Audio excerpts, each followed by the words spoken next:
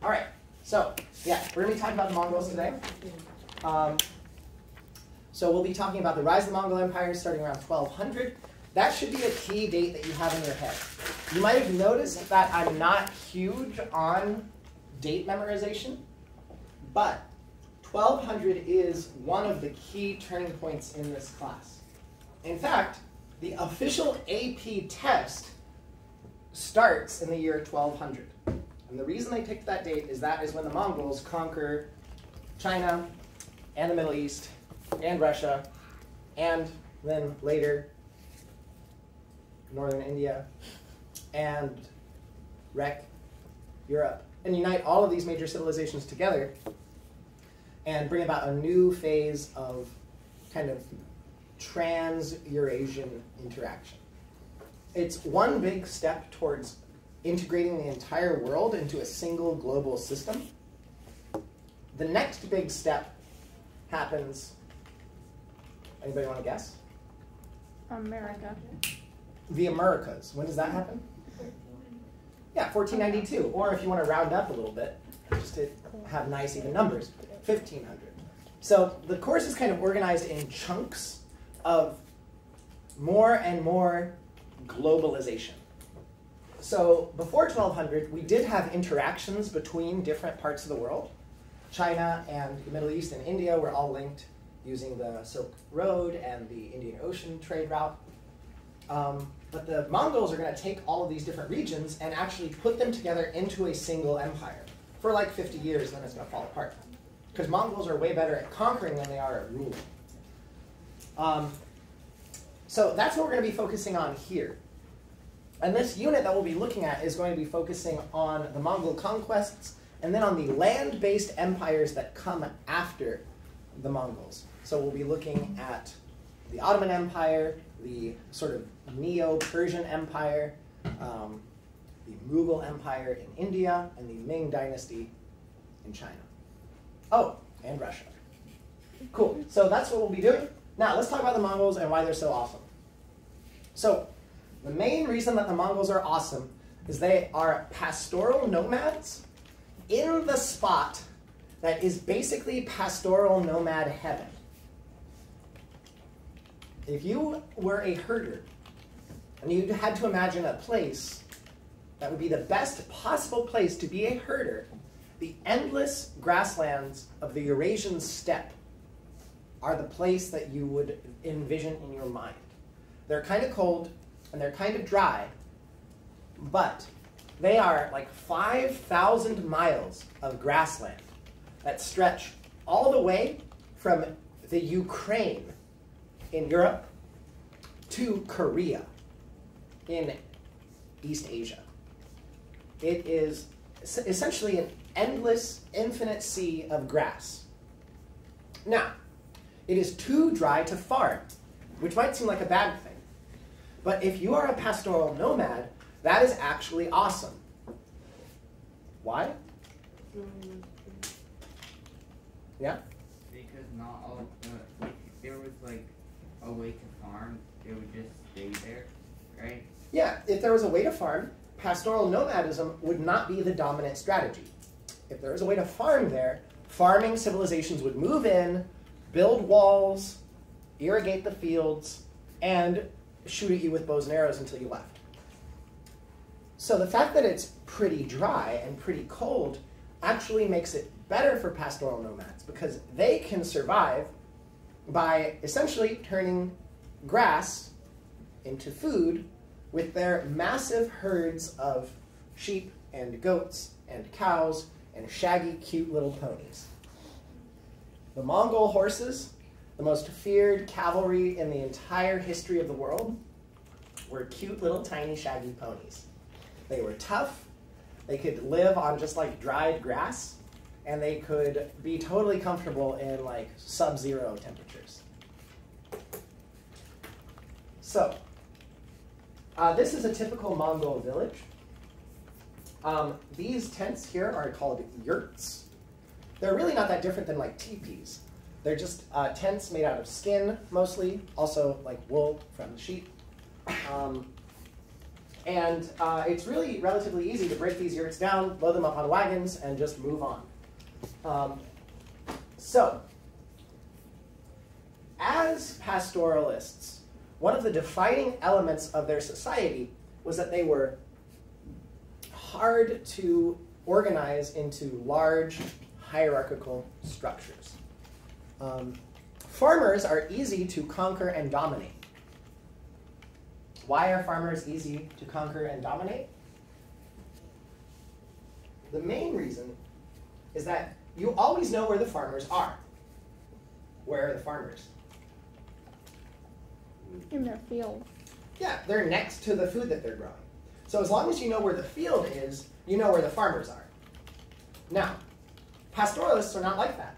Pastoralists are very hard to control and very hard to tax and organize because they can just leave. So, if you wanted to be king of the nomads, you would not have any idea where your people were, how many people you ruled, or how much tax revenue you'd be getting in that year. Herding herders is like herding cats. Their mobility makes it very, very difficult to organize them. So, the normal state of affairs in Mongolia and the Eurasian steppe, which includes other nomadic ethnic groups too, like Turks and Uyghurs and Jurchens and the Xiongnu and the Huns, but they're all basically doing the same thing. The basic state of affairs is warfare between small family units, or maybe, at most, extended kinship networks called clans, or maybe sometimes called tribes. It's essentially anarchy with family groups fighting against each other for control of the best spot, and sometimes also attacking each other to steal their cows and women. Now, you might remember that in pastoral societies, women had higher status and greater freedom, and they definitely did. But it is also a sad fact that one of the main reasons that pastoral groups attacked each other was to acquire wives. Yeah, so less sexist than Song China, but still pretty bad. One reason that we know this is that this was the case for Genghis Khan. Genghis Khan's family unit, which he was the leader of, was attacked when he was a young man, and he lost almost everything. He lost most of his stuff, most of his herd, and his young wife that he had just married.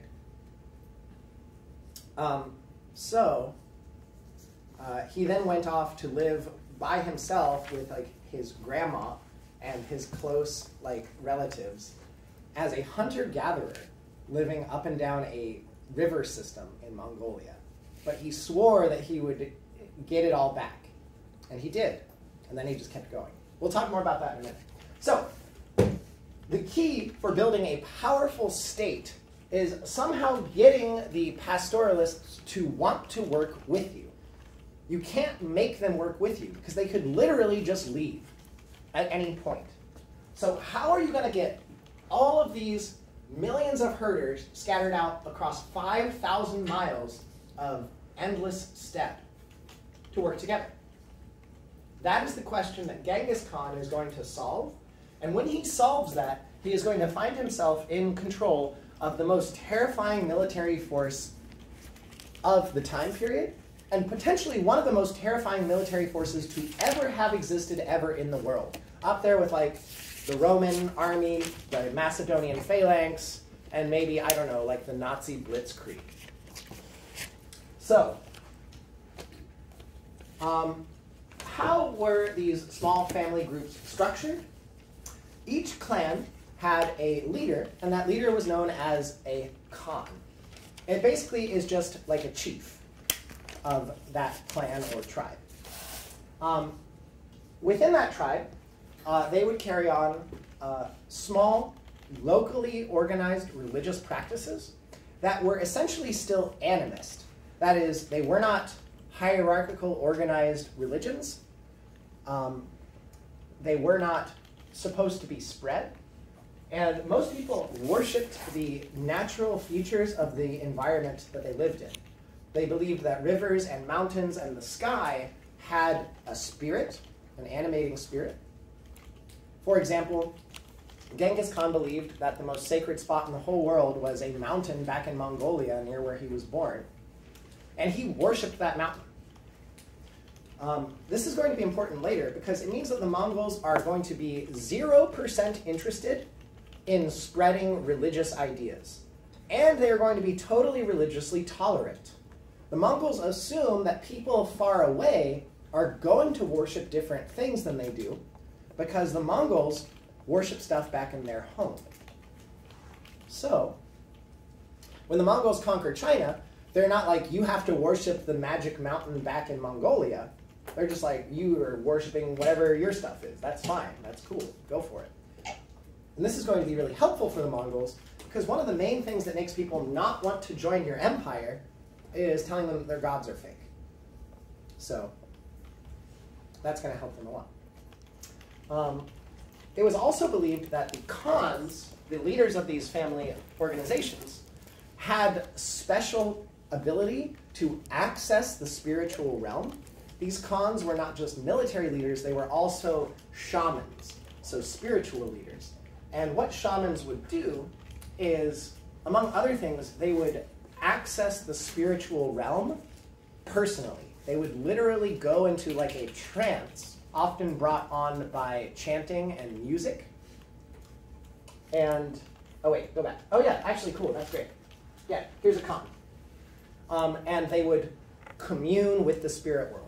That is, have a bunch of weird ideas while chanting for like hours at a time and then come back and tell everybody what they saw. So, Genghis Khan, who we're going to talk about, was believed not only to be an invincible general, but was also believed to be the most powerful shaman in the entire Mongol tradition. Oh, also one quick note. I think this is on one of the slides, but the tradition of shamanism, you don't need to go back to there. The tradition of shamanism practiced by the Mongols is known as Tengrism. This is not really a Mongol concept. The Mongols just called it what we do. But Western scholars have called the particular type of shamanism practiced by the Mongols that focuses on worship of local natural places, they call it Tengrism. So the Mongols are unique in many, many ways. They're one of the only major empires founded by pastoralists. They're also one of the only major empires without an organized religion. Tengrism is just a very open, basic form of animism, where basically anybody can engage with the spirit world. Okay, cool. So this is a painting of Genghis Khan. We actually have very little idea of what Genghis Khan looks like. There's tons and tons and tons of pictures of him, but they all look pretty different. So Genghis Khan was a guy. There's tons of legends told about his birth. Like most great conquerors, people say that when he was born, there were like various omens and signs that he was going to be a great warrior, probably made up afterwards. He was originally known as Temujin, and he had a really rough life. As soon as he became Khan, his little family group, he was attacked by a rival, and he lost almost everything. He almost died. He only survived by immediately running away with his followers and leaving behind all of his livestock, all of his belongings, and his wife. But he knew that if he stayed to fight, he'd be killed. So he ran away, and he swore that he would get it all back. He would kill the people who stole his wife, and he would take her back. And he eventually did. After several years of laying low, he was able to link up with a different family, a different clan, and move up in that clan and convince them to go and attack those people that attacked him. He leads the attack, he kills them, he takes back everything that they took from him, including his wife. Also, one thing that I think is quite nice is while his wife had been stolen by the other guy, she had had a kid by that other guy, but Genghis Khan just adopts that kid as his own. and raises him up to be one of the leading warlords of his empire. Yeah. Later, people talk trash and they say he's not even a real heir. Like Genghis Khan's like, if you say that again, I'm going to break your back. Which is actually the main way that the Mongols would execute people. The Mongols believed that it was the greatest dishonor in the world to bleed. If you bled, it basically meant you were a total loser and everybody hated you.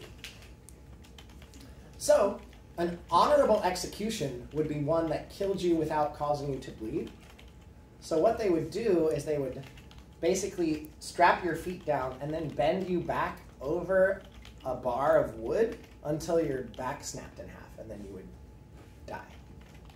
But you wouldn't bleed. You wouldn't bleed.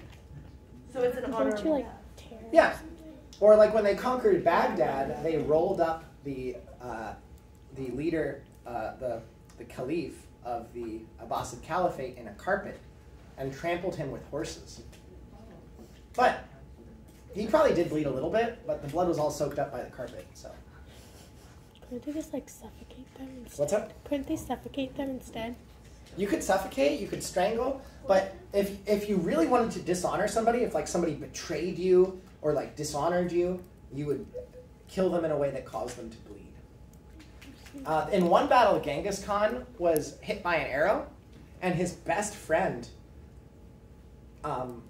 had to like sit there and like stop the bleeding from Genghis Khan's neck for like hours and hours and hours. And then afterwards, Genghis Khan was like, "You better not tell anybody about it." But obviously he did, because I know about it. Yeah. But so anyway, I think that's interesting that the possibly the greatest conqueror and warlord of all time was terrified of bleeding. Like he might have spilled more blood than any other person in the world. And let me just pause for a second and say here at the beginning, the Mongol conquests, while awesome and fun to talk about, are either the first or the second deadliest conflict in human history. It's roughly up there with World War II. Both World War II and the Mongol conquests resulted in about 50 million deaths. However, the Mongol conquest resulted in 50 million deaths when the world population was only about 500 million. So that means that about 1 in 10 people in the whole world died because of this guy. You know, and the social and economic and cultural forces that made his conquest possible. Because remember, you can't do it by yourself. You gotta be in the right place at the right time. What about the Black Death? So the Black Death killed more people than Genghis Khan. But that was an accident. But also, the Mongol conquest unified Eurasia and is one of the main reasons that the Black Death was able to spread both to China and Europe. And people believe that it actually originated in Mongolia. There are also reports, which are not verified, that the Mongols would occasionally throw plague-ridden bodies over the walls of cities they were besieging in order to infect these cities. So if that's true, then I think you could count some of the plague deaths as part of Genghis's kill count. Didn't like half the population die though? What's up? Didn't like half the population then die because of Black Death? Yeah, so in Europe, earlier estimates put the death toll at around 30% of the population, but more recent estimates have upped it to about 50% of the whole population of Europe. It was less bad in China and less bad in other less densely populated areas, but yeah, the Black Death is the single most devastating pandemic in world history. Maybe tied with the great dying of the indigenous population of the Americas after Europeans bring over smallpox, measles, influenza, mumps, malaria, plague. Yeah. And guns. Whoa. Yeah. But so Genghis Khan joins up with a clan, takes back his wife and all of his stuff, and after he kills the leaders of that clan, he marries somebody else from that clan, a woman from that clan. And he then offers all of the defeated people a job. instead of killing them or stealing all their stuff or dragging them into exile, he says, why don't we make one giant clan? And they do. And from there, Genghis Khan proceeds to go around and to raid and to conquer all of the other Mongol groups and to incorporate them all into a single huge army. And every time he defeats a group, he strategically marries off the women from that tribe to people in his group. And he marries off women from his tribe to people in that group. And this is how he's trying to bind the pastoralists together into a single unit by essentially trading women as a form of currency and creating a big interlocking web of marriage alliances. Nicole, I see you shaking your head, and I totally understand. It's not nice, but it works. Because of this fact that Genghis Khan takes new wives every time he wins, Genghis Khan is the single most genetically successful human being on the planet that we know of. Estimates say that somewhere around 1/3 of all people in Asia can trace their descent back to Genghis Khan. That is kind of awesome. Isn't it crazy? Yeah, so he had like hundreds and hundreds of wives and thousands of kids. And his kids were mostly very high-ranking and successful Mongol people who then went on to have lots of kids of their own. So, yeah, if you are from Asia, you probably have a little tiny slice of Genghis DNA in you. So if you ever have visions of burning villages, or you, in your dreams, see yourself riding across a frosty open field under the moonlight, that's Genghis.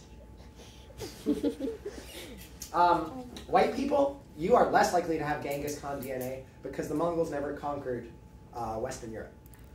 Yay. Also, if your family is mostly from sub-Saharan Africa, same. But anywhere that the Mongols conquered, the odds of you having a little bit of Genghis Khan or other Mongol DNA are super high. So that's cool. Also, obviously, if you're mostly like Native American, indigenous, you know, no Mongol DNA for you. No pretty. Unless maybe the Mongols did a secret conquest and didn't tell anybody.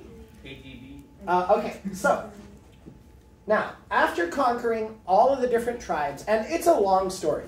Most of Genghis Khan's whole career is just running around Mongolia conquering all the Mongols. That takes a long time.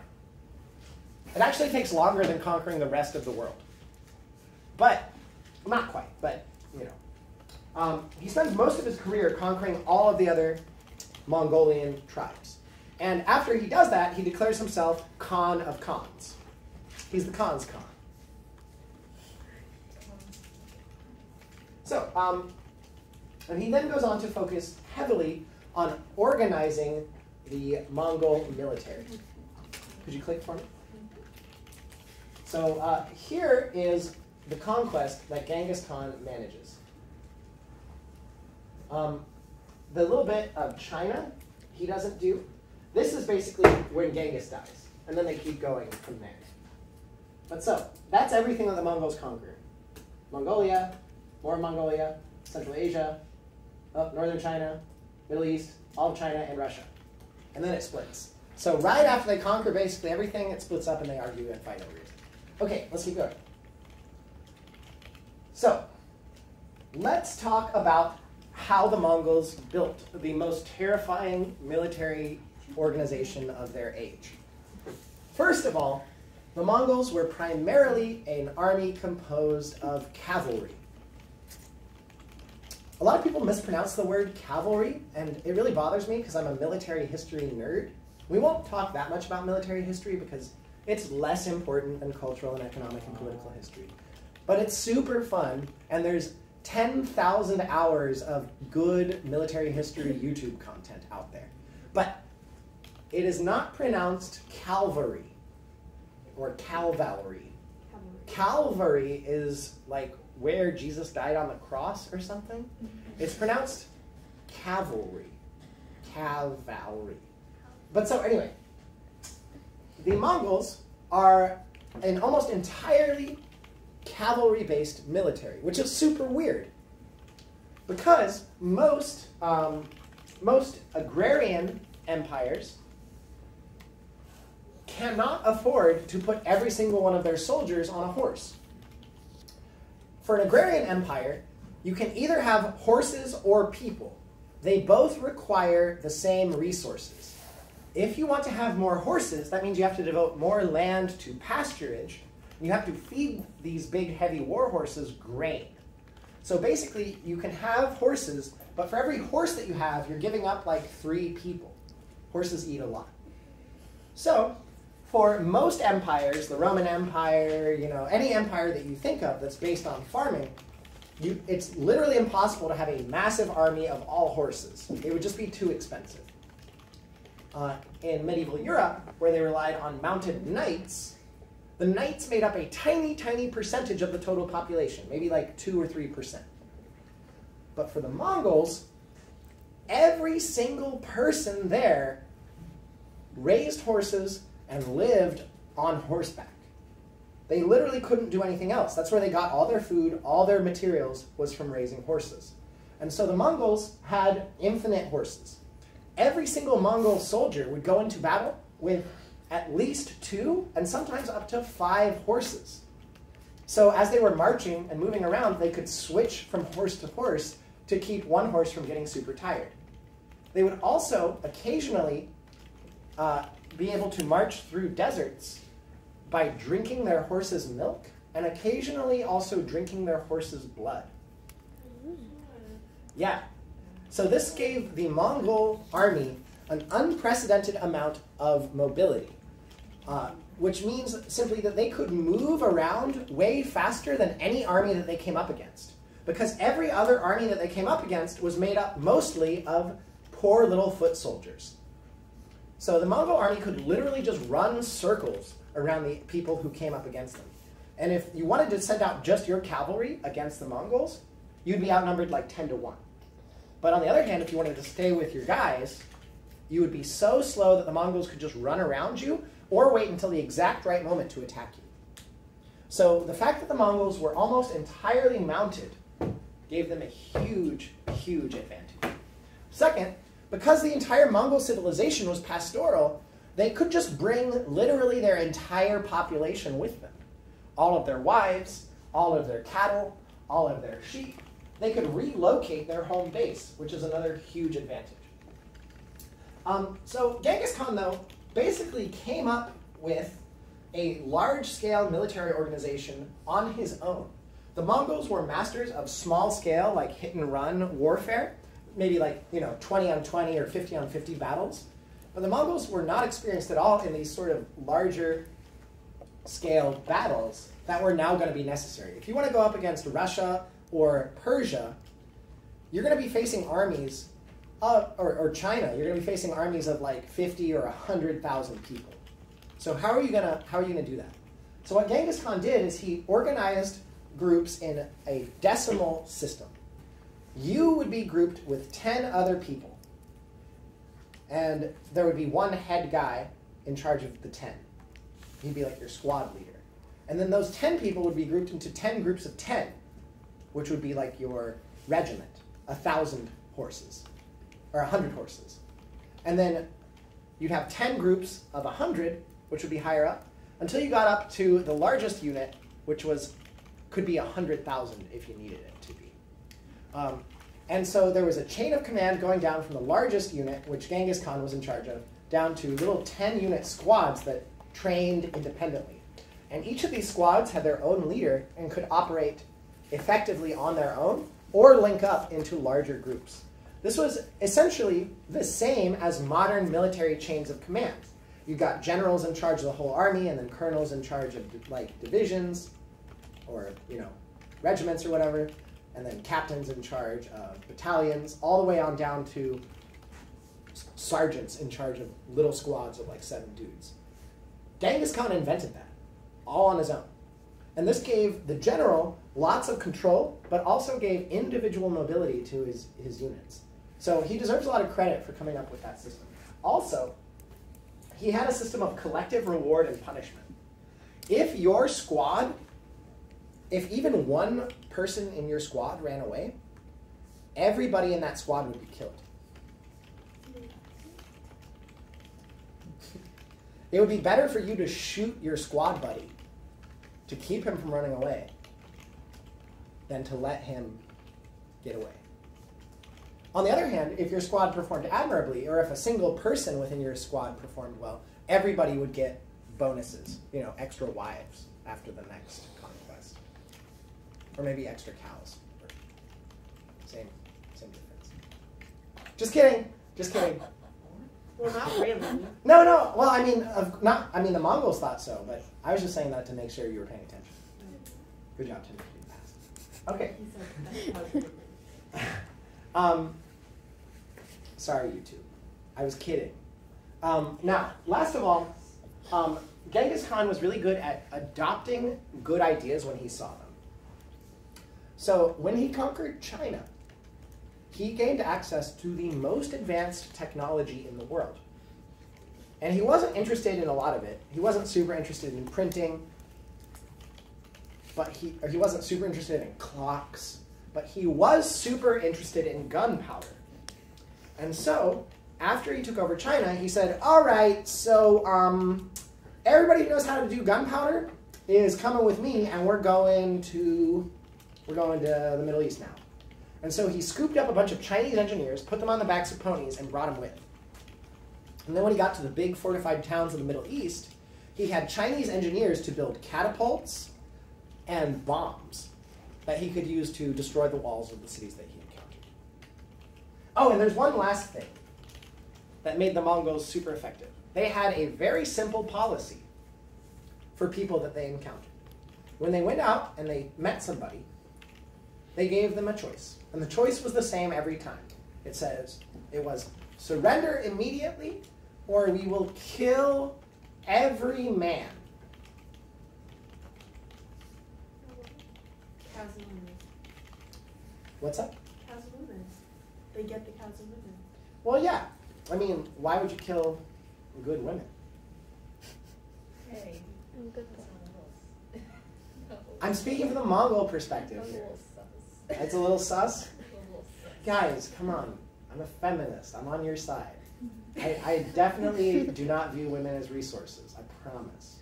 I promise. I swear he winked. Yeah, I winked, but with this eye. Exactly. Okay, so, no, he's good. He's a good right, so that is a standard Mongol practice. And at first, when this horde of, barbarians, quote unquote, showed up outside the walls of cities, people were like, who are you? You're basically just a bunch of homeless people with ponies. Get out of here. But people didn't make that mistake again. Because when they heard about what happened to one city, the next city would be like, okay, we would be happy to be part of the Mongol Empire. And actually, being part of the Mongol Empire was not terrible. If you resist, all the adult men die, probably most of the kids too. But on the other hand, if you join, the Mongols will let you keep your religion, they will let you keep your political structure, they will link you up to other cities in the Mongol Empire and protect trade routes, and they will leave. They'll just come back every once in a while to collect tax money and then leave again. The Mongols are not interested in living in cities. They think cities are stupid and full of disease. And they're definitely right about the second part. So they show up, they kill who's ever in charge, unless they agree to work with them, and then they just leave them in charge, and they say, we're going to be back in a year, and you better have like 1,000 horses and a bunch of silk ready for us, or we're out of here. Or, you're done. Right, cool. Any questions about any of that?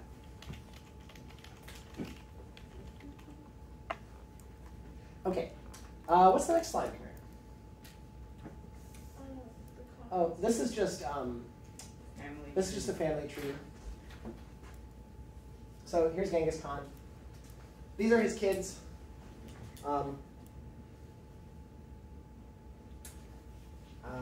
So he had a couple different important grandkids.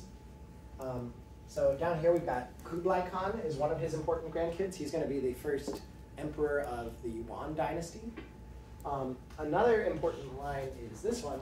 Here's his kid Ogadai and his kid Kyuyuk.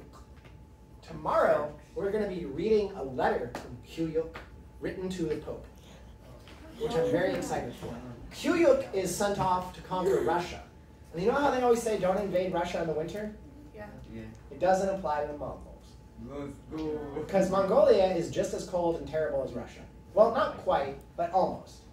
So the Mongols, they've got nice silk underwear, they've got furs, they've got shaggy little ponies that don't freeze in the winter like German tanks do, and so they're fine. And this was his first kid, who he actually was probably not his, but he still recognized as his kid and made heir to his empire. Okay, what's our next slide? Yeah, and so here is a picture of the conquests. And this also shows the later divisions of the conquest into the different quote-unquote hordes, which are just smaller kingdoms. So, anyway, I think we have about 5 minutes left. So, we'll talk a little bit more about this tomorrow when we come in, is why were the Mongols so successful. But there's a lot of reasons. It's probably all of these. Do you want to just hear more about how amazing the Mongol cavalry was? Yes. Sure. Okay. Well, so the cool thing about being a Mongol horse archer is that basically nobody else could touch you. The standard Mongol military strategy went like this.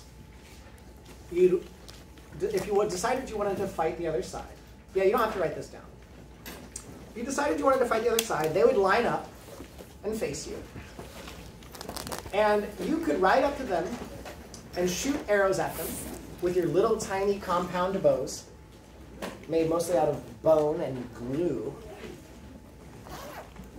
The Mongols could fire very accurately while galloping full speed. That is, they could control their horse with just their legs, and they could shoot while the horse was between strides. So they would wait till the horse was in the air, and they would loose the arrow right at the peak of the stride. Wow. They still have archery competitions in Mongolia today, which you can watch, where people ride and then fire at a target while galloping. Yes, Commissioner? Do they use horsehair for like the bow? The string would probably have been made out of tendon. Yeah, I don't think hair would have been strong enough because these bows, people, I think it has a lot to do with like Tolkien and like fantasy games like D&D. They always imagine archers as these like little wafy elf guys. But actually to be a good war archer, you have to be incredibly strong because these bows are designed to punch through armor.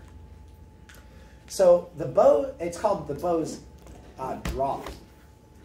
And that means how much poundage is required to bend the bow. And a war bow will be like at least 80, sometimes 100 or 120 pound draw. Some English longbows, which are essentially small trees, would be like 180 pound draw. So like imagine going to the gym and putting a like whatever that machine is on 180 and then going, huh! That would be pulling back the English longbow. But so these Mongol bows are probably like 80 or 100 pound test. So you're like riding a horse and then flexing and releasing. And you wouldn't hold it like that because that would wear you out. So you'd just be like that. And so these are little, sinewy, tough guys who have basically eaten horse jerky and yogurt their entire life, who can shoot a bird out of the air while riding their horse. This is just beyond what you can imagine skill-wise. And they are an entire army of that, going up against mostly peasants who were trained how to hold a spear like a month before. It's not fair. We have 2 minutes. Can I tell you about one battle? Yeah. Yeah. Okay, so the Mongols eventually make it to Western Europe. Western Europe is ruled by knights. The knights make up like 2% of the population, and they view themselves as elite cavalry warriors. And they fight in super heavy armor on super huge battle steeds, also covered in armor. So when the Mongols show up, the knights get ready, and they have their horde of peasant footmen holding sticks. And the Mongols show up, and they shoot a bunch of arrows, and kill a bunch of people, and then run away. And the knights say, "Ha-ha, we have them now." And the knights charge ahead, leaving their peasant spearmen behind. Oh. And they chase the Mongol army out into the plains for like 10 miles. And then the Mongols just turn around and surround them and murder the entire nobility of Hungary. Yeah. Like, they basically decapitate the kingdom of Hungary. They kill the king, all of the dukes, all of the leading knights in a single battle. And then they roll up and they just shoot arrows at the peasants until the peasants run away. And then they stab the peasants in the back with lances and kill basically almost everybody. Did they bleed? Yes, like pathetic losers. But so, anyway, I tell you about that battle in particular. One, because just the Mongols totally wiped the floor with this medieval feudal army. But also, that is the battle that is going to cause the Pope to write a strongly worded letter to Gyuyuk Khan. He said, "Gyuyuk, I heard you just basically killed every noble in Hungary. Well, guess what? I talked to God, and God doesn't like that very much." And so tomorrow we are going to read that letter, and we are going to read Gyuyuk's hilarious response to it. And I think it's one of my favorite examples of talking right past each other. Can I take the quiz now? Can you take it during mentoring? Yeah. Yeah. Let your mentor know, and then we will do that. All right, bye, guys. Bye, YouTube. Can I just like